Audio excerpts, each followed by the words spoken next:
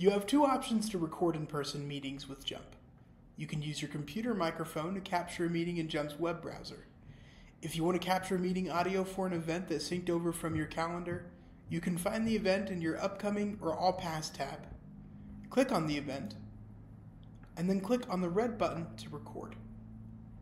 If the event wasn't on your calendar, you can create a new event by clicking on the New Meeting button in the top left corner and clicking on Record Now.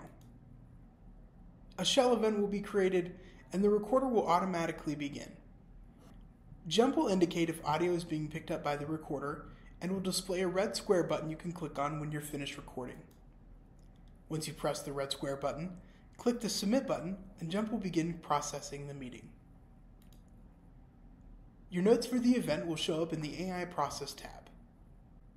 Your second option to capture a meeting is to record via the phone mobile app. You'll find your events syncing over from your calendar in the Today and Meetings tabs.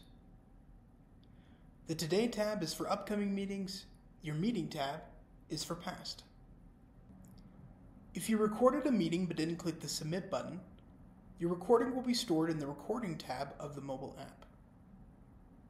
To record on an event syncing over from your calendar, simply find the meeting in the Today or Meeting tab, click on the event, and then hit the red button to record. If you don't have the event you're about to record on your calendar, you can simply click on the plus icon in the top right corner of Jump when you're in the Today tab and click on Start Recording. Once you finish recording, click the red button to stop the recording, and then click the Submit Recording button to send it to Jump. Whether you recorded a meeting in person through the phone mobile app or through the web recorder, you can access the notes for any event that you recorded with Jump by going into the web browser portal and clicking into the AI Process tab.